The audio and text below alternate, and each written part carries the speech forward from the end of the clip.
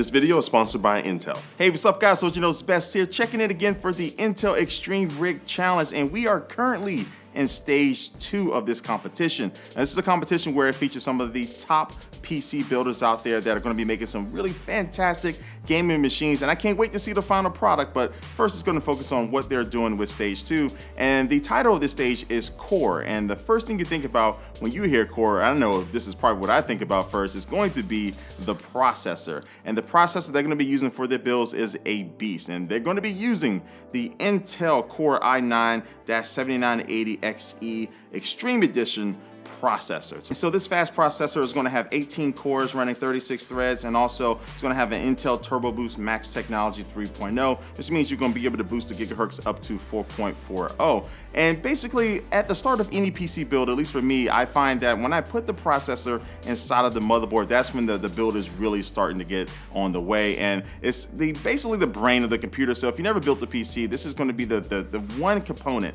that you have to make sure you get something that's going to be capable of doing whatever you're trying to throw at your computer, because it's going to have its hand in everything, and this processor is just a monster. And right now it's going to take a peek at what some of these builders are doing in stage 2. And first let's take a look at CyberPower PC. Now they should have a really cool looking water cooling system because they're going to be using chrome plate bronze tubing, so it should be a very nice touch to add a little different type of finish to the system. And then also too, they're going to have an acrylic lighting pole inside of the reservoir itself, and this is going to have LEDs to add some colors inside of that liquid. And then for their air cooling, they're going to have a radiator that has 320 milliliter Corsair fans that have 16 RGB LEDs running on 2 separate light loops, so you're going to really have some good flexibility when it comes to your colors. And they should be pretty quiet because these are going to have hydraulic bearings and also rubber dampeners. And last, let's take a look at what Xidax is doing, which I think they're probably going to have the build that's going to stand out the most, because it's going to be a really tall build, and the setup that they're using for water and air cooling is going to be ridiculous. They've already outfitted that Asus X299-XE gaming motherboard to get ready for their water cooling setup. And then when it comes to water cooling for their GPUs, they're going to be using a parallel loop, which is going to just make for more efficient performance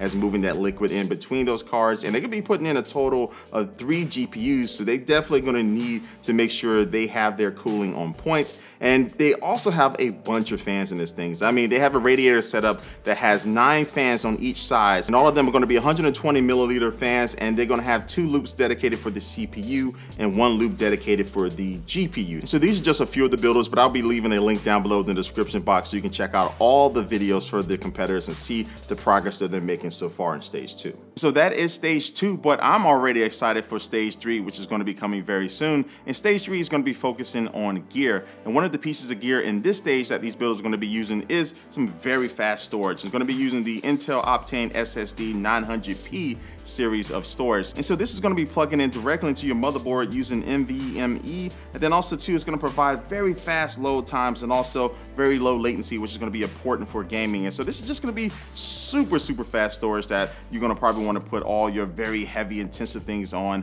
and use that as kind of your base for being able to load all that stuff very quickly. So right now you need to head over to rigchallenge.intel.com. So there you can enter in the competition to be able to win some awesome giveaways like some Oculus Rift headsets, and also a chance to win one of the final gaming machines after they are finally built and the competition is done. So that's pretty cool. And to enter these giveaways, all you have to do is just vote for your favorite team. You can do all this on the website, and you just have to tweet out the Twitter handle for that team and also the hashtag Intel Rig Challenge, and then you're automatically entered. You're set to go. And also to be sure to check out the Amazon link down below as well, so you can buy some of the components that's going to be used in this build, and also some pre-built machines that are ready to go for you. And like always, be sure to subscribe to me on YouTube so you'll be notified when I upload more videos about this competition and also all the other stuff that's going on in the world of tech. But like always, leave your comment down below what you think about this competition so far, and thank you for watching this video, and I will catch you later. Peace.